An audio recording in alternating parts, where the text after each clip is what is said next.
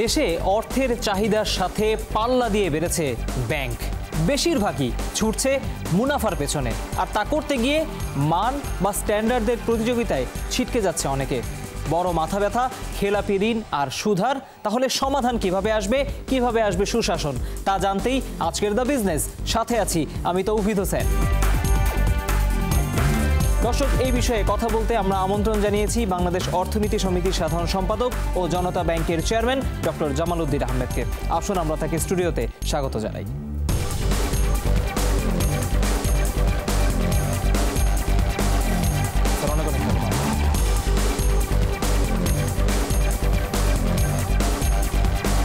Sir, আপনি নতুন দায়িত্ব পেয়েছেন, সেজন্য আপনাকে অভিনন্দন। আমরা আপনার অর্থনীতিবিদ হিসেবে অভিজ্ঞতা এবং ব্যাংকার হিসেবে অভিজ্ঞতা, এই দুইটাকে ঘিরে আজকে ব্যাংকের সুশাসন কিভাবে আসবে সেটা নিয়ে আমরা আপনার কাছ থেকে সাজেশনও নিব। আপনার চ্যালেঞ্জগুলো কিভাবে সামাল দিতে হচ্ছে, কিভাবে দিচ্ছেন, সেগুলো আমরা আপনার অভিজ্ঞতা থেকে জানবো। কিন্তু তার আগে আমাদের হাতে একটি প্রতিবেদন আছে, সেটি আমরা দেখে আলোচনায় ফিরবো। দর্শক, আমরা সেই প্রতিবেদনটি আগে দেখে নিতে চাই। ১৫০ বছর আগে নতুন কিছু ভেবেছিল যুক্তরাষ্ট্রের হাডসন নদী তীরের মানুষ। চেয়েছিল তাদের সবার কামাই থাকবে এক জায়গায়, একটি ব্যাংকে, যার অর্থ ব্যয় হবে স্থানীয়দের জীবনমান উন্নয়নে। সেই ভাবনা থেকেই একীভূত হয় ম্যাসাচুসেটসের হাডসন সেভিং আর ওয়েস্ট বড় ব্যাংক। যাত্রা শুরু হয় হালামলের আভিডিয়া ব্যাংকের।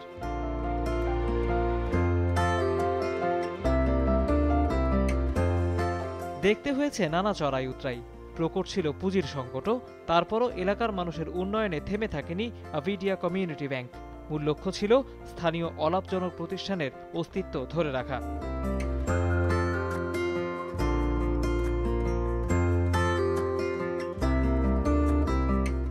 এজন্য লোকালয়ের এক জায়গায় ঘাপটি মেরে বসে থাকেনি আভিডিয়া ব্যাংক। কার্যক্রম বাড়ানো হয় নতুন 10টি শাখায়। নির্দিষ্ট খাতে বিনিয়োগের গোনা ধরে নতুন বাজার সম্পর্কে ধারণা নেন ব্যাংকের কর্তারা, যার বড় অংশ জুড়েই ছিল খাবারের ব্যবসা।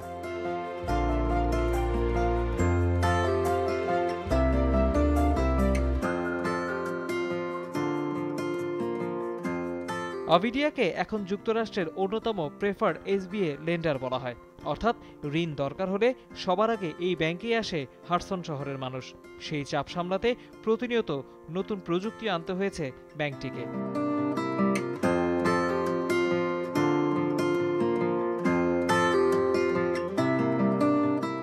এখন আভিডিয়ার বেশিরভাগ গ্রাহকই ব্যাংকিং সারেন ঘরে বসে। কার্ডবিহীন এটিএম বুথ আছে শহরের সব পয়েন্টে। এখানেই শেষ না, ব্যাংকিংয়ের জন্য ফেসবুক আর অ্যামাজনের অ্যালেক্সা হোম সিস্টেমকেও কাজে লাগিয়েছে ব্যাংকটি।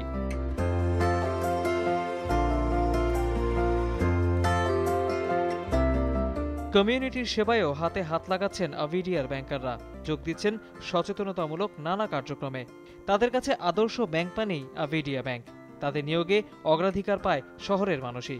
এলাকা ভিত্তিক উন্নয়নে এমন ব্যাংক চালু করতে পারে বাংলাদেশও।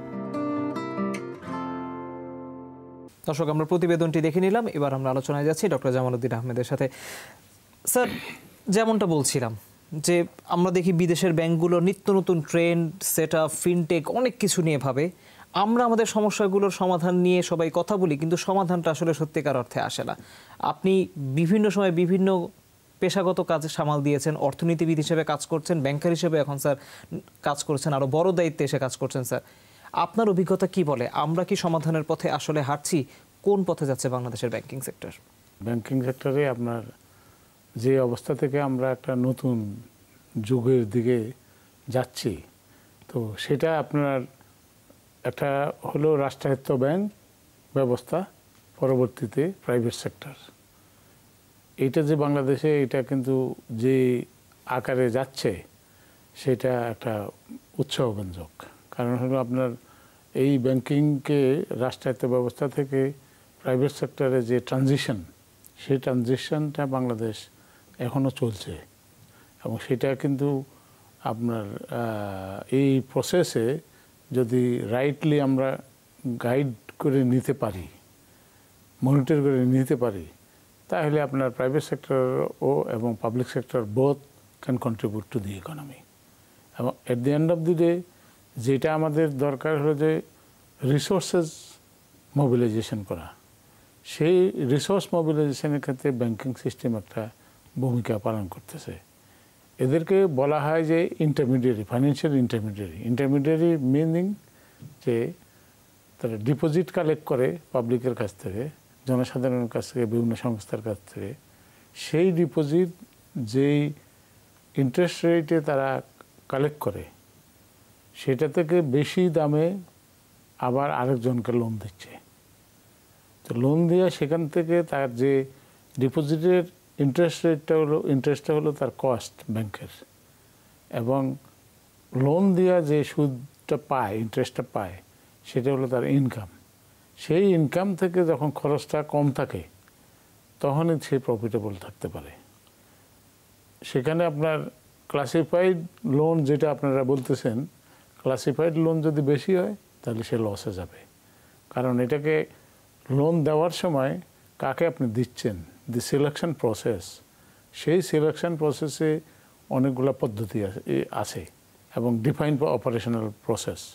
সেই অপারেশনাল প্রসেসের ভিতরে আপনার লোন স্যাংশনিংয়ের যে প্রসিডিওর, সেই প্রসিডিওরের মধ্যে লিপিবদ্ধ আছে যে সেন্ট্রাল ব্যাংক একটা গাইডলাইন দিচ্ছে, তারপরে নিজস্ব একটা গাইডলাইন আছে কোম্পানির।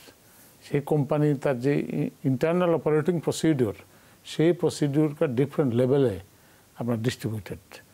এটা তৈরি করার পরে ধরেন আপনার ফিজিবিলিটি স্টাডি তৈরি করতেছে, marketing feasibility, technical feasibility, financial feasibility, legal feasibility, এবং এটা ফ্রম দি রিস্ক পয়েন্ট থেকে আপনাকে কনসিডার করতে হতেছে, দেশের রেগুলেটরি প্রসেসকে কমপ্লাই করতে হচ্ছে। এট দি এন্ড দেখা যায় যে ব্যাংকিং ইন্ডাস্ট্রিটা হলো একটা মোস্ট রেগুলেটেড ইন্ডাস্ট্রি এবং প্রসিডিউরাল, এবং সেই ক্ষেত্রে if you do not comply at one stage, তাহলে কিন্তু এটা ফাইনাল ফিনিশিং যেখানে যাবে সেটা ফল্টি সিস্টেমে যাবে। এবং যেই কারণে ব্যাংক লোনটা ডিফল্ট হতে পারে। যে এই যে প্রসেসগুলো, এটা কিন্তু defined for everyone, every level আছে। এখন আপনি যদি এই প্রসেসটা ফলো না করেন, if you violet at certain level, certain responsibilities, at the end of the day, এই যে প্রজেক্টটা একটা সময় কিন্তু ঝামেলায় পড়বে। স্যার, সবাই কি সবার দায়িত্ব পালন করতেছে আপনি কি মনে করেন? সেটা আপনার এটার পার্ট হলো গভর্নেন্স। এই গভর্নেন্সটা এনশিওর করার জন্য রেগুলেটরি ফ্রেমওয়ার্ক, মানে রেগুলেটরি বডি হিসাবে সেন্ট্রাল ব্যাংকের যে রুলস রেগুলেশনগুলো আছে, ওই প্রিন্সিপালগুলোকে আপনাকে ফলো করতে হবে। আপনার ব্যাংকের প্রিন্সিপালসগুলোকে আপনাকে ফলো করতে হবে। করার পরে ইউ প্রিপেয়ার দি ডকুমেন্ট। এই ডকুমেন্টটা তখন ডিফারেন্ট স্টেজে যাবে, এবং ওনারা এভরিবডি অ্যাট এটাকে gate keeping process, gate keeping process একটা লেভেলের পরে আরেকটা লেভেলে যান, এক গেট থেকে পার হয়ে আরেক গেটে যাচ্ছে। নিয়ম কানুনের ভিতরে যদি আপনি যান তাহলে প্রবলেম নাই। কিন্তু যখনই আপনি কোনো জায়গায় একটা ভায়োলেট করে বাইপাস করে পার হয়ে যান, পরে দেখা যেতেছে এটা মানে এভরি পসিবিলিটি এটা প্রবলেম দেখা দেবে। স্যার, গ্রাহক যেই ধরনের তথ্য সরবরাহ করে সেগুলোর উপর ভিত্তি করেই সেটা যাচাই বাছাই করে ব্যাংক লোনটা দেয়। জনতা ব্যাংকে আপনি যে বড় দায়িত্বটা, চেয়ারম্যানের দায়িত্বটা নিলেন স্যার, আপনাদেরও কিছু বড় চ্যালেঞ্জ আছে, বেশ কিছু বড় খেলাপিদের কাছ থেকে একটা অর্থ আদায়ের। স্যার, আপনি যখন নতুন দায়িত্ব নিলেন, আপনার কাছে স্যার কি মনে হচ্ছে কোন কাজটি আসলে এই মুহূর্তে আপনার করা উচিত বা অন্য সব ব্যাংকেরই করা উচিত? সব ব্যাংকের এক ধরনের প্রবলেম না। যেমন এখানে এখন আমাদের যদি আমাদের যে ডিফল্ট প্রবলেম, এটাকে ফার্স্ট প্রায়োরিটি এটা অ্যাড্রেস করতে হবে, এবং এটা আপনার ব্যাংকিং সলিউশন বাইর করতে হবে। ইটস নট দ্যাট আপনি মানে কোনো লোকের তার বিজনেস বন্ধ করে রাখলেন, বন্ধ করে আপনি লোন দিলেন, লোন দেওয়ার পরে বিজনেস সে ডিফল্টার হলো, এখন আপনি রিলেশনশিপটা তার সাথে খারাপ হয়ে গেল। এই রিলেশনশিপটা খারাপ হওয়ার রিজনগুলো আপনাকে বাইর করতে হবে। সেই বাইরের ভিতরে এটা হতে পারে আপনার ব্যাংকের দিক থেকে যে সমস্ত অনিয়মগুলো হয়েছে, এটা কাস্টমারের দিক থেকেও আপনার একইভাবে। এবং এখানে আপনার তার বিজনেসটা যদি চালু না থাকে তাহলে কিন্তু আপনি এই লোন পাবেন না। আপনি মামলা করবেন, ওইটা করবেন, সেটা করবেন, কিন্তু ব্যাংকের মামলা করা ব্যাংকের মেইন কাজ না। মেইন কাজ হলো ভালো বড়োয়ার সিলেক্ট করে যার সাথে মামলা করতে না হয় তাকে চুজ করা। সেই ক্ষেত্রে আপনি যদি কোনো রিস্ক দেখেন তার সেটাকে আপনাকে আইডেন্টিফাই করতে হবে। স্যার এখন যে ক্রেডিট অ্যানালিসিসের যে প্রক্রিয়াটা আছে বিভিন্ন ব্যাংক যেটা ফলো করে সেই মানটাকে কি আপনি স্ট্যান্ডার্ড মনে করেন? কারণ অনেকে বলি শুনি আমি যে ইচ্ছাকৃত ঋণ খেলাপি, অনেকে শুনি অনিচ্ছাকৃত ঋণ খেলাপি, এটা তো নিশ্চয়ই ধরা পড়ার কথা। ধরা পড়ার কথা অবশ্যই, যারা লোন দিচ্ছেন তারাই জানে, ইচ্ছাকৃতকে অনিচ্ছাকৃতকে লোন যারা দিচ্ছেন তারা জানেন, এবং সেই ক্ষেত্রে তার যে ক্যাপাবিলিটি রিসোর্স আছে কিনা এটাকে ম্যানেজ করার জন্য, সেটা যদি না থাকে তাহলে তাকে আপনি অ্যাজ অ্যান অ্যাডভাইজার ব্যাংক আপনি তাকে অ্যাডভাইস করতে পারেন, ভাই এইভাবে বিজনেসটা চালান, তাহলে আপনি you can do better, what you plan. এই যে এক্সামিনেশনটা, এই এক্সামিনেশনটা ব্যাংক তখন হোয়েন দে অ্যালাউ লোন তখন তার সাথে একটা চুক্তি হয়। It's a one kind of আপনার কন্ট্রাকচুয়াল রিলেশনশিপ, এবং সেই কন্ট্রাকচুয়াল রিলেশনশিপের ভিতরে আপনি আপনার পক্ষ থেকে সেফ থাকার জন্য আপনাকে সব কিন্তু প্রোটেকশন আপনাকে নিতে হবে। সে যেরকম তার পক্ষ থেকে সেফ থাকার জন্য সে চেষ্টা করে, কিন্তু যেখানে ব্যাংক স্যাংশনিং অথরিটি, এখানে ব্যাংকের মানে ডমিনেন্সটা কাজ করে এবং সে এটা অ্যাপ্লাই করে। এটা যদি সে লফুলি জাস্টিফাইবল ওয়ে এবং বিজনেস কেস হিসেবে তাকে জাস্টিফাই করতে হবে, এটা থেকে আমি টাকা দেওয়ার পরে I can get it return, এবং এটা যদি আমি শিওর হই তখন কিন্তু আপনার দুই পক্ষেরই আপনার একটা উইন উইন সিচুয়েশন থাকে। Economically viable project, legally viable project, technologically viable project, marketing wise it is a viable project, সমস্ত ক্রাইটেরিয়াতে যখন আপনি এস্টাবলিশ করবেন তখন সম্ভাবনা থাকতে পারে ক্ষতির সম্ভাবনা, কিন্তু এটার সম্ভাবনা কম থাকবে, এটার সম্ভাবনা কম থাকবে। সেখানে আমাদের যে এখন আমরা যেভাবে ব্যাংকিংটা চলছে সেখানে আপনার এই জায়গায় এটা হলো একটা সাইড গেল লোন সাইডে, তারপরে আসেন যার ডিফল্ট লোন। ডিফল্ট লোনকে আপনাকে যদি ওভারকাম করতে হয় as a very close partner, তখন আপনি করবেন কি যে সেখানে আপনাকে চেক করতে হবে যে তার বিহেভিয়ারাল অ্যাটিটিউডটা চেঞ্জিং, কীভাবে চেঞ্জ হচ্ছে, এবং সে is he ডাইভার্টিং any fund from this project knowingly, আপনার জানা মতে এই মেকানিজমটা আপনার কাছে থাকতে হবে।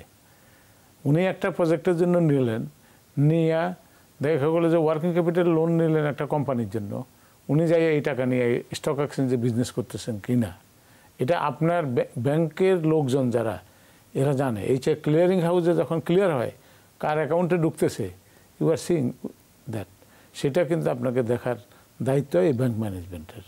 তারপরে হলো যে এখান থেকে উনি কোনো টাকা বিদেশে সরাতে পারছেন কিনা, এটা কিন্তু আপনার চেক যখন ক্লিয়ার হবে তখন কিছুটা আন্দাজ করা যায়, সেটা কিন্তু তাকে ফলো আপ করতে হবে। সেটা যদি করে এবং ক্লোজলি মনিটর করা, একটা বাচ্চা ছোটোকাল থেকে মানে আপনার বড় হওয়ার সময় ডিফারেন্ট এজে ডিফারেন্ট অ্যাটিটিউড আসে, সেম টাকা পয়সাও যখন একজনের কাছে ঢুকে তখন কার বিহেভিয়ারাল চেঞ্জ হয়, সেই বিহেভিয়ারটাকেই যে under control level, limit or beyond control, যখনই বিয়ন্ড করে তখন আপনি ট্রানজাকশন অ্যানালাইসিস করলে কিন্তু you can find that out. সেখানে ব্যাংকারের একটা বিরাট ভূমিকা আছে। স্যার, যেই প্রশ্নটা নিয়ে আলোচনা করছিলাম, আমরা যেটা দেখলাম বাংলাদেশ ব্যাংকের বিভিন্ন তদারকির ক্ষেত্রে ডিজিটালাইজেশন হয়েছে, ব্যাংকগুলো ম্যাক্সিমাম ক্ষেত্রে অটোমেশনের দিকে চলে গিয়েছে। আমরা তো এখন আরও বেশি ডিজিটালাইজড হওয়ার কথা ভাবছি, আমরা এখন ক্যাশলেস ব্যাংকিংয়ের কথা ভাবছি। আরেকটা বিষয় স্যার, সেটা হচ্ছে যে এই যে আমরা ডিজিটাল তদারকি বিভিন্ন পর্যায়ে করলাম, তারপরও খেলাপি ঋণ হচ্ছে বা অন্যান্য সমস্যাগুলো হচ্ছে, এই ডিজিটাল তদারকির সুযোগটাকে আমরা কাজে লাগাচ্ছি ঠিক মতো? আপনার কাছে কি মনে হয়? আমরা ডিজিটালাইজেশনের যেটা বর্তমান সরকারের এই অ্যাটেম্পটা কিন্তু আপনার 2009 সাল থেকে এটা শুরু হয়, এবং এই যে প্রসেসটা, এই প্রসেসে কিন্তু ডিজিটালাইজেশন যদি আপনি করতে পারেন হোল ফাইন্যান্সিয়াল সিস্টেম, তাহলে আপনার জিডিপিতে মিনিমাম 3.5% জিডিপি গ্রোথ বাড়বে। এটা শুরু ডিজিটালাইজেশনের কারণে।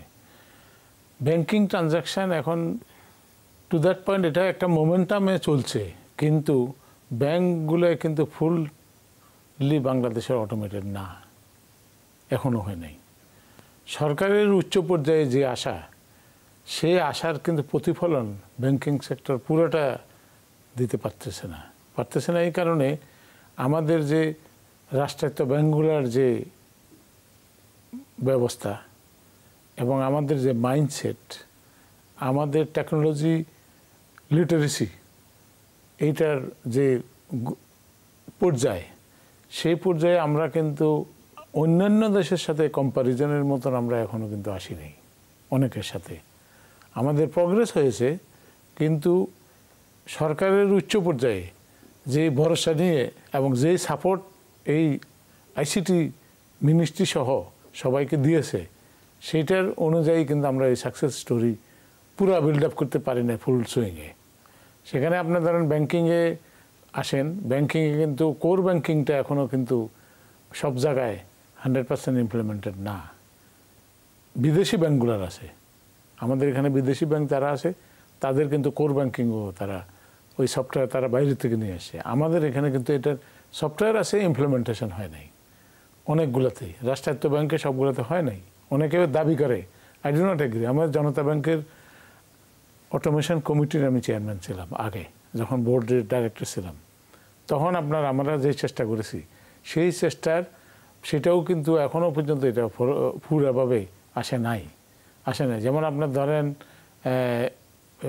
ডিপোজিট, তারপর loan, import, export, remittance, major যে ইয়েগুলা, রেমিটেন্সের কাছে প্রগ্রেস অন্য তুলনায় বেটার, কিন্তু এক্সপেক্টেড পর্যন্ত লেভেল পর্যন্ত আসে নাই। এটা আপনার যদি আসে, তাহলে আপনার banking system and business sector it will B a very good performer, এবং transparency, accountability, you can find that out. আরেকটা প্রশ্ন স্যার, সেটা হচ্ছে যে আপনি তো দীর্ঘদিন ধরে দেখছেন ব্যাংকিং সেক্টরটাকে। এই ব্যাংকিং সেক্টরে বলা হয় যে আমাদের এখন প্রয়োজনের তুলনায় ব্যাংক বেশি, আবার বলা হয় যেহেতু ব্যাংক বেশি সেই পরিমাণ দক্ষ ম্যানেজার এখনো ব্যাংকের জন্য তৈরি করা যায়নি। এখন জাস্ট অনেকে দায়িত্ব পালন করছে, অনেকে খুব ভালো করছে। আপনার কাছে কি মনে হয় এতগুলো ব্যাংক পরিচালনার জন্য কি দক্ষ এমডি বলি বা সিইও বলি আমরা কি পেয়েছি? সেটা তো আমাদের ওভারঅল যে উইকনেসের একটা part, institutional weakness of education সিস্টেমও এটা একটা কারণ। আমরা এটা পাচ্ছি না, এবং সেখানে যাদেরকে পাচ্ছি তাদেরকে ট্রেন আপ করার পরে হোল যে সোশিও ইকোনমিক এনভায়রনমেন্ট, এই এনভায়রনমেন্টে যে একটা আপনার দক্ষ লোক তৈরি করার যে পরিবেশ, সেই পরিবেশটা পুরোভাবে আমাদের এখানে এখনও গড়ে ওঠেনি। এটা বিভিন্ন জায়গায় অনেক লোকেই ম্যানেজিং ডিরেক্টর, এখন তো শর্টেজ দেখা দিচ্ছে অনেকগুলো ব্যাংক হওয়াতে। এই ব্যাংক হয়তো এক সময়, কিন্তু এটা এখন পারমিশন নিয়েছে, এদের মধ্যে দেখা যাবে যে একসময় মার্জার হবে তাদের মধ্যে। হওয়ার পরে এই মার্জার অ্যাকুইজিশন, এই জিনিসগুলা এবং রিকনস্ট্রাকশন, এগুলো আপনার বিজনেস প্রসেসে ইন্টারন্যাশনালি এলসওয়্যার এগুলো কিন্তু আসে। সেটা আমাদের দেশেও হবে, এবং সেই পরিস্থিতির দিকে আমরা উই আর মুভিং টুয়ার্ডস।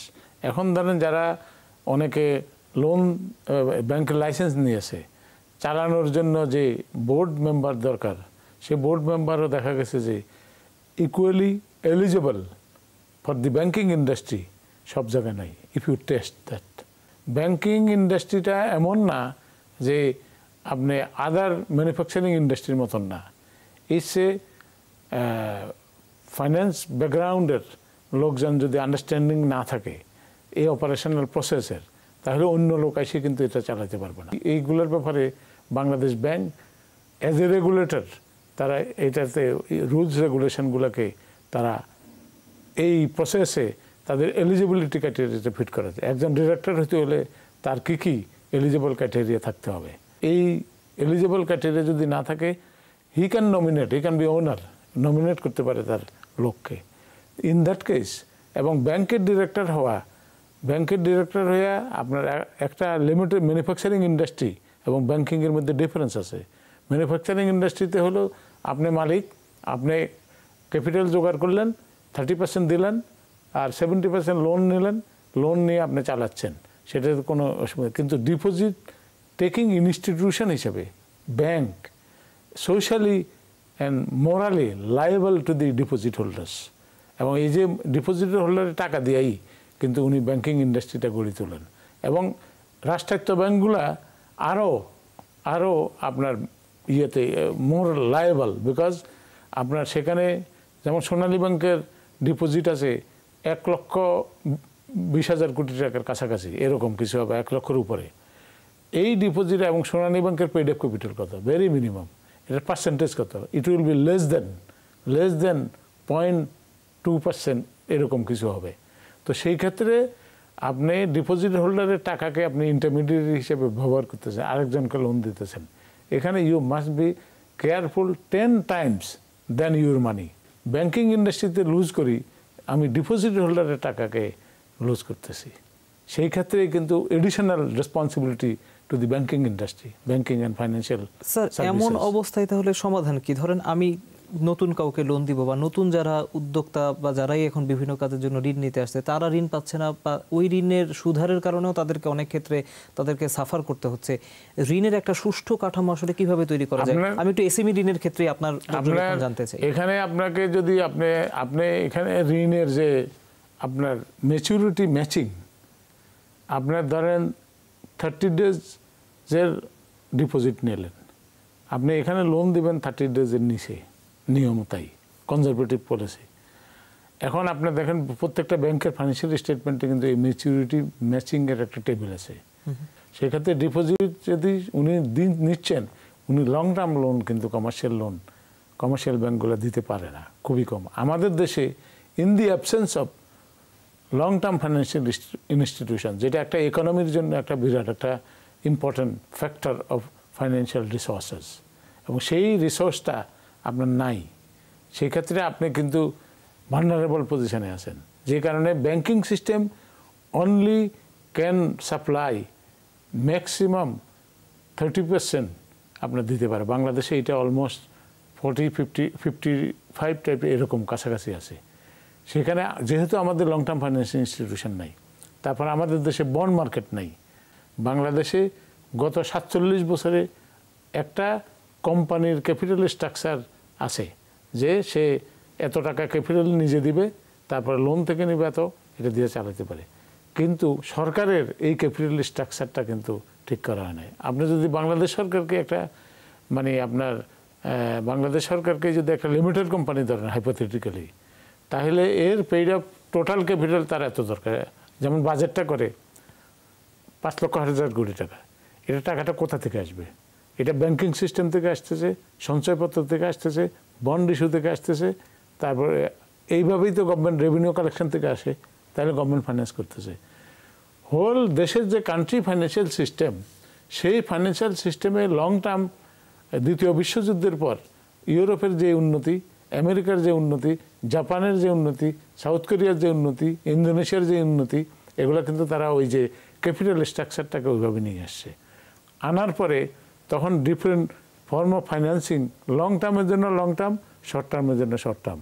আমাদের দেশে শর্ট টার্ম বিজনেসের ব্যাংক, সে কিন্তু লং টার্মও দিচ্ছে, ম্যাচুরিটি মিসম্যাচ। এইটা এখন বাংলাদেশের মেন বেসিক ফান্ডামেন্টাল প্রবলেম, যে কারণে ডিফল্ট হচ্ছে, এবং ডিফল্ট হওয়ার কারণে ইন্ডাস্ট্রি স্টাক আপ হয়ে যাচ্ছে, এবং ব্যাংকিং সিস্টেমও এটার জন্য ক্ষতিগ্রস্ত হচ্ছে। তো সেটাকে উদ্ধারের জন্য আমাদের যেটা করতে হবে, বন্ড ফাইন্যান্সিংয়ের দিকে আমাদের যেতে হবে লং টার্ম। এই যে আপনার প্রাইভেট ইকুইটি এবং স্টক এক্সচেঞ্জের লিস্টেড ইকুইটি, এই দুইটাও কিন্তু আপনার 30% থেকে মিনিমাম 40%-এর হচ্ছে। আমেরিকাতে যেটা 75%, এবং জাপানে এরকম, তারপরে আপনার ইংল্যান্ডে 55%, তারপর সাউথ কোরিয়া দেখেন, এগুলোও কিন্তু আমাদের আশেপাশের যে দেশগুলো আছে, তারা কিন্তু আমাদের থেকে এই সিস্টেমে এগিয়ে আসেন। এবং আমাদের যে ফাইন্যান্সিয়াল মডেলিংটা, গভর্নমেন্টের যে ম্যানেজমেন্ট, ফাইন্যান্সিয়াল ম্যানেজমেন্টে, সেই মডেলিংয়ের ভিতরে ব্যাংকিং একটা কন্ট্রিবিউশন করবে, বন্ড মার্কেট একটা করবে। এটা যদি আমরা ফিক্স করতে পারি আস্তে আস্তে পর্যায়ক্রমে, তখন কিন্তু এই স্টেবিলিটি চলে আসবে। স্যার, এই যে চীনের কথা বলা হয়, এই প্রশ্নটা করে আমি বিরতিতে যাব। সেটা হচ্ছে, বলা হয় যে চীনের এত ইকোনমিক স্ট্রং অবস্থানের একটা পেছনে বড় জায়গা ছিল, ওদের এসএমই ক্ষেত্রে একটা বুম হয়েছিল, এবং সেই এসএমই বুমের ক্ষেত্রে বলা হয় যে ওদের এসএমইগুলোকে ওরা প্রচুর ফাইন্যান্সিং সাপোর্ট দিয়েছে। বাংলাদেশেও বলা হয় যে এই জিনিসটা বড় বড় লোনের সাথে সাথে যদি এসএমইগুলোকে একটু বেশি সুন্দর করে নজরদারি করা হয়, তাহলে বাংলাদেশেও ইকোনমিক বুমটা সম্ভব। আপনি কি তাই মনে করেন? কারণ আমরা তো নতুন বিনিয়োগ টানার চেষ্টা করছি। এটা আপনার করতেই হবে, এটা করার কোনো বিকল্প নেই। কারণ আপনার বড়োয়ার যারা এন্টারপ্রেনিউর, বিগ এস্টাবলিশ এন্টারপ্রেনিউর, তারা তো এস্টাবলিশ হয়ে গেছে। ইয়াং জেনারেশনকে আনতে হবে। পপুলেশনের 50% হলো মেয়ে, ওমেন। এই ওমেনদেরকে এন্টারপ্রেনিউরশিপে আপনাকে আনতে হবে। এবং সেই ক্ষেত্রে আপনি স্মল লোন দিয়ে দিয়ে এন্টারপ্রেনিউর ক্রিয়েট করতে হবে। সেটা কিন্তু ইকুইটি ফান্ড হিসাবে যেটা বাংলাদেশ ব্যাংকে একসময় ছিল, সেটা কিন্তু আইসিবি এবং বাংলাদেশ ব্যাংকের ম্যানেজমেন্ট, এটা কিন্তু সাকসেস স্টোরি এখনও পর্যন্ত হয়েছে অল্প, আরও লার্জার আকারে দেওয়া উচিত। বাংলাদেশে আমাদের ইয়ুথদেরকে এই সিস্টেমের মধ্যে আনতে হবে এবং এটা আনার জন্য সরকারি পর্যায়ে, বেসরকারি পর্যায়ে, সব পর্যায়ে উদ্যোগ করে সরকারি বেসরকারি ব্যাংক প্রত্যেকগুলা এন্টারপ্রেনিউরশিপ ফান্ড ক্রিয়েট করা দরকার। 550টা উপজেলা, 550টা উপজেলায় যদি আপনি এই মানে একটা বছরে অ্যালোকেশনটা পার উপজেলায় 1 কোটি টাকা করে ধরেন এক একটা ব্যাংক, তাহলে 60টা ব্যাংক আছে। 60টা ব্যাংকে সবাই যার যার ব্রাঞ্চ আছে, সবাই তো আর ব্রাঞ্চ নাই, কিন্তু দেখা গেছে যে এটা যদি করা হয় তাহলে একটা জেনারেশন অফ এন্টারপ্রেনিউরশিপের আপনি নার্সিং করতেছেন। এখন আপনি তাকে লোনও দিবেন না, আবার তারে আটকাই রাখবেন, অথবা তাকে লোন দিলেন তার সাথে কোঅপারেট করতেছেন না, সেটা হলে হবে না। সেই ইউরোপ বলেন, আমেরিকা বলেন, ডেভেলপ যত কান্ট্রি হয়েছে তারা সবাই কিন্তু এই এন্টারপ্রেনিউরশিপ ডেভেলপমেন্টের মধ্যে দিয়ে আজকে ধরেন এই যে মাইক্রোসফটের এই লোক, আমাদেরকে সেই পরিবেশটা তৈরি করতে হবে। এটা কিন্তু একদিন 2 দিন একবার করে চুপ করে বসে থাকলে হবে না, আপনাকে কন্টিনিউয়াসলি 5-7 বছর আপনাকে করতে হবে। এটা যখন করবেন, in that case you will see that এদের মধ্যে সাকসেস স্টোরি 20-30 জন এক একটা থানায় যদি আপনার বিজনেসে সাকসেসফুল হয়ে যায়, তাহলে ওই থানার তো আর কেয়ার নেওয়ার জন্য তারাই এনাফ, একটা সময় তারা বড় হয়ে যাবে। তো সেই চেষ্টাটা থাকা উচিত এবং সেই চেষ্টা আমাদের এখানে বিক্ষিপ্তভাবে আছে, কিন্তু এটাকে অর্গানাইজড ওয়েতে করা উচিত। সরকার এখন যেটা বলেছেন যে এইবারকার বাজেটে বলছে যে গ্রাম এবং শহরের মধ্যে ডিফারেন্সটা কমাবে, গ্যাপ কী দিয়ে কমাবেন? হাউজিংয়ে হাউস বিল্ডিং ফাইন্যান্স কর্পোরেশনে এখন কত টাকা লোন আছে? 2 থেকে 3 হাজার কোটি টাকা। কিন্তু হাউস বিল্ডিং ফাইন্যান্স কর্পোরেশনকে এখনও কমার্শিয়াল অর্গানাইজেশন না। এটা একসময় এটা জন্ম হয়েছে ধানমন্ডি গুলশানে যখন ফ্লড দিল, তখন সরকারি কর্মচারীদেরকে লোন দেওয়ার জন্য এর জন্ম হয়েছে। কিন্তু ওই পর্যায়ে এখন এই বাংলাদেশে এই কনসেপ্ট রাখা ঠিক না। এটাকে অনেক বড় হিসাবে বড় করা উচিত। তাদেরকে গভর্নমেন্টের ফান্ড থেকে, বাজেট থেকে রিসোর্স অ্যালোকেশন দেওয়া উচিত এবং আর বিগার ওয়েতে তারা দে শুড মুভ। এবং প্রাইভেট সেক্টর যে হাউজিং কোম্পানিগুলো আছে, প্রাইভেট সেক্টরে হাউজিং ডেল্টা মানে আপনার কিছু আছে কমার্শিয়াল, এদের ইন্টারেস্ট রেট অনেক বেশি। সেই ক্ষেত্রে গভর্নমেন্ট করতে পারে যে এদের মাধ্যমে চ্যানেল করতে পারে লোয়ার ইন্টারেস্ট রেটে। এটা রুরাল এরিয়াতে আপনি যদি 5 থেকে 7-এর উপরে আপনি দিতে পারবেন না, তাহলে এরা ফেরত দিতে পারবে না। সেই ক্ষেত্রেও ওই অ্যালোকেশনটা আপনাকে নিতে হবে। লং টার্ম ইন্ডাস্ট্রির জন্য শিল্প ঋণ সংস্থার আদলে আরও অর্গানাইজেশন করা উচিত। যেমন আপনার ধরেন ইনফ্রাস্ট্রাকচার ইটকল এনবিএফআই হিসেবে বাংলাদেশে এখন বাংলাদেশ ব্যাংকের আন্ডারে রেজিস্টার্ড, কিন্তু এই ইটকলের যে রিসোর্স ক্যাপাবিলিটি আছে, তাদের অ্যানালাইটিক্যাল ক্যাপাবিলিটি গ্রো করছে ইতিমধ্যে, তাদেরকে এনবিএফআই না রেখে লং টার্ম ফাইন্যান্সিয়াল ইনস্টিটিউশনে কনভার্ট করা উচিত। স্যার, আমরা তো একটু কাটখোট্টা আলোচনা করছিলাম, নতুন ব্যাংকার আপনার সম্বন্ধে জানতে চাই। তারা যেসব কোয়েরি আমাদেরকে দিয়েছে, আমরা 10টা র্যাপিড ফায়ার প্রশ্ন করে আমরা আপনার সামনে হাজির করব। আমি শুরু করছি স্যার। আপনার কাছে কোন পরিচয়টা বেশি চ্যালেঞ্জিং, অর্থনীতিবিদ নাকি ব্যাংকার? বোথ। ব্যাংকিং তো অর্থনীতির পার্ট, সুতরাং আপনার ইকোনমিক অ্যানালাইসিস আমরা করি, কিন্তু ব্যাংকার হিসাবে ব্যাংক তো একটা ইকোনমির একটা পার্ট, মেজর একটা পার্ট। তো সেই ক্ষেত্রে ব্যাংকিংকেও মানে আপনার এখন দুটার সাথে আমরা একদিকে থিওরি, আরেকদিকে হলো প্র্যাকটিস। সো এই দুইটা মিলেই কিন্তু আমি দেখি এটাকে। স্যার, পরের দশকে ব্যাংকের জন্য সবচেয়ে বড় চ্যালেঞ্জ কোনটি হবে, যে কোনো একটির কথা যদি বলতে বলি আপনাকে? পরের দশকে ব্যাংকের চ্যালেঞ্জ অটোমেশন যদি আপনার হয়, তখন এবং আপনার ব্রাঞ্চলেস ব্যাংকিং হতে চলে আসবে। তারপরে আপনার যে হোল ক্যাশ হ্যান্ডলিংয়ের জিনিসটা থাকবে না, তখন দেখা যাবে যে আপনার অটোমেটেড সিস্টেমে আপনাকে কাজ করতে হবে। সেই ক্ষেত্রে আপনার ব্যাংকের যে টেকনোলজি উইল ডোমিনেট। স্যার, পরের প্রশ্নে যেতে চাই, সেটা হচ্ছে ব্যাংকের বিনিয়োগের সবচেয়ে সম্ভাবনাময় খাত কোনটিকে মনে হয় আপনার? বাংলাদেশ তো এখন গ্রোয়িং ইকোনমি, এটা অনেকগুলা আছে, তার মধ্যে আমাদের প্রায়োরিটি ভিত্তিতে আমরা যদি দেখি, তাহলে সেখানে দেখা যায় আমাদের যে বাংলাদেশের এখন ইকোনমিক কন্ডিশনটা যেটা, সেই কন্ডিশনে আমরা এক্সপোর্ট মার্কেট এবং ইন্ডাস্ট্রিয়াল যে ডেভেলপমেন্ট, সেটা আমাদের হলে আনএমপ্লয়মেন্ট আমাদের কমবে। সেই ক্ষেত্রে আমি মনে করি যে ইন্ডাস্ট্রিয়াল যে ফাইন্যান্সিংটা আমাদের কাছে ব্যাংকের জন্য একটা মোস্ট ইম্পর্টেন্ট এরিয়া। আপনার চোখে ভালো ব্যাংকার কে, তার কি কি গুণ থাকা উচিত? ব্যাংক কাস্টমার রিলেশনশিপ, এবং এট দ্য সেম টাইম সেই অটোমেশন সম্বন্ধে তার ক্লিয়ার কাট আইডিয়া আছে, এবং তার ব্যাংকিং ইন্ডাস্ট্রিতে যে কাস্টমারের সাথে যে বিহেভিয়ার সেটা তার করতে পারে, সেই ইকোনমিক অ্যানালাইসিসগুলা ফোরকাস্ট করতে পারে যে ভবিষ্যতে কোন বিজনেস আমার এখানে লাভজনক হবে। এটা আইডেন্টিফিকেশনটা তার জন্য বিগেস্ট চ্যালেঞ্জ। স্যার, ভালো গ্রাহকের সংজ্ঞা কি? রেগুলারলি আপনার লোন নেওয়ার লোন ফেরত দিবে, এবং সে বিজনেস করবে, এমপ্লয়মেন্ট জেনারেশন করবে, এবং তারা আপনার দেশের উন্নতিটাকে সামনের দিকে এগিয়ে নেওয়া, নিজের সাথে সাথে দেশকেও চিন্তা করবে। ব্যাংকের কোন বিভাগটিতে এখনো দক্ষ জনবলের ঘাটতি আছে আপনার কাছে মনে হয়? এক এক ব্যাংকে এক এক রকম। রাষ্ট্রায়ত্ত ব্যাংকে এক ধরনের প্রবলেম, এটাতে মনোলিথিক ট্রেডিশনাল, এবং সেইটাকে আপগ্রেড করা ইট ইজ এ চ্যালেঞ্জ। আবার প্রাইভেট সেক্টর ব্যাংকে স্টার্ট করেই কিন্তু অটোমেশন দেওয়া, সেই ক্ষেত্রে তার অন্য হলো যে এথিক্যাল বিহেভিয়ার, এবং রাষ্ট্রায়ত্ত ব্যাংকও ethical behaviour is important, because আমি এথিক্যালি ব্যাংকিং করছি কিনা। নতুন ব্যাংকাররা জানতে চায় আপনি কখন চ্যালেঞ্জড ফিল করেন? আমার যে লিকুইডিটি ম্যানেজমেন্ট, ফরওয়ার্ড সিলেকশন, এবং আমার ডিপোজিট কালেকশন, এই ট্রায়াঙ্গেলে আমার জন্য এটা একটা বিরাট চ্যালেঞ্জ। আপনি অবসরে গেলে কি করবেন? অবসরে লেখালেখি করব। কি লিখবেন স্যার? লেখালে এইসব জীবনের অভিজ্ঞতা। শেষ প্রশ্ন করতে চাই, আপনি নিজের কোন কাজটি সারা জীবন করে যেতে চান? মানুষের উপকার করা। অসাধারণ স্যার, আমরা র্যাপিড ফায়ারের অংশটি শেষ করলাম।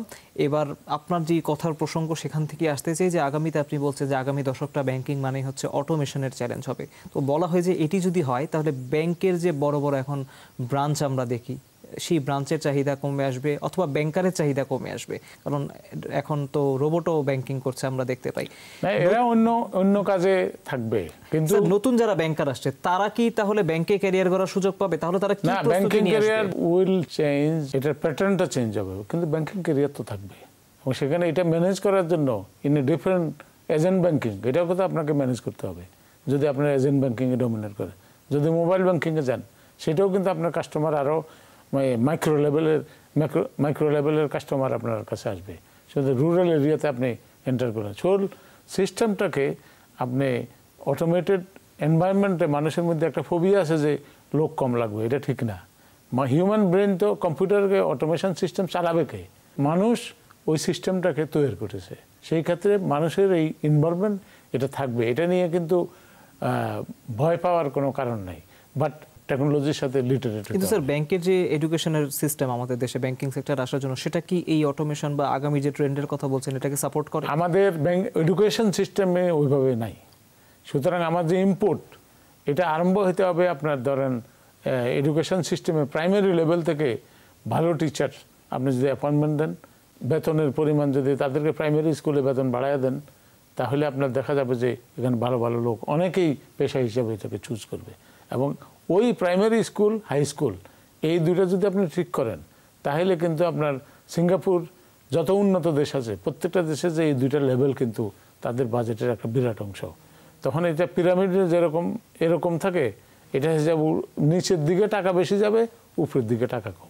স্যার, এখন তো বলে যে ব্যাংকিং সেক্টরের অল্টারনেটিভ হয়ে যাবে এখন এই পশ্চিমা দেশের মতো যে ফিনটেক কোম্পানি আসতেছে, তারা হচ্ছে ব্যাংকের অল্টারনেটিভ হয়ে যাচ্ছে। ওখানে কি তাহলে ক্যারিয়ার করার সুযোগ বাংলাদেশে হবে? সেটা বাংলাদেশে আসতে অনেক টাইম লাগবে, অনেক টাইম লাগবে, এবং সেই সময় আমাদের এই জেনারেশনও থাকবে না। আমরা যে টেকনোলজিক্যালি ইলিটারেট, সেটা আপনার থাকবে না। আইটি ইলিটারেট, এটা কিন্তু থাকবে না। আস্তে আস্তে মানে পর্যায়ক্রমে, এখন তো প্রাইমারি স্কুল লেভেলেই বাচ্চারা আপনার কম্পিউটার অপারেট করতেছে। ইন দ্যাট কেস এটাকে যদি আরও এনহ্যান্স আমরা করতে পারি, এবং তাদেরকে যদি এডুকেশন সিস্টেমটাকে আমরা ডিজাইন করি যে ক্যারিয়ার বেসড আপনার প্রফেশন যে সে চুজ করতে পারে, সেই লাইনে এখনও কিন্তু আমাদের এডুকেশন সিস্টেম পুরোটা হয় নাই। ইভেন আমাদের রেমিটেন্সেও কিন্তু আমরা we can get benefit of that.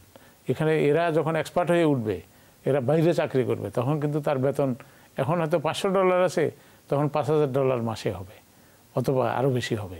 সেই ক্ষেত্রে হি ক্যান রেমিট মোর। তো এইটাও কিন্তু একটা অ্যানাদার অপরচুনিটি। কম্পিটিশন আমাদের এই সোসাইটি, বাংলাদেশ, ইন্ডিয়া, জাপান, তারপরে কোরিয়া, তারপরে ইন্দোনেশিয়া, চায়না, এরা কিন্তু অলমোস্ট কনফুসিয়াস সোসাইটি। এই এলাকার লোকে ম্যাথমেটিক্সের ব্রেন ভালো এদের, সুতরাং এরা প্রোগ্রামিংয়ে ভালো পারবে।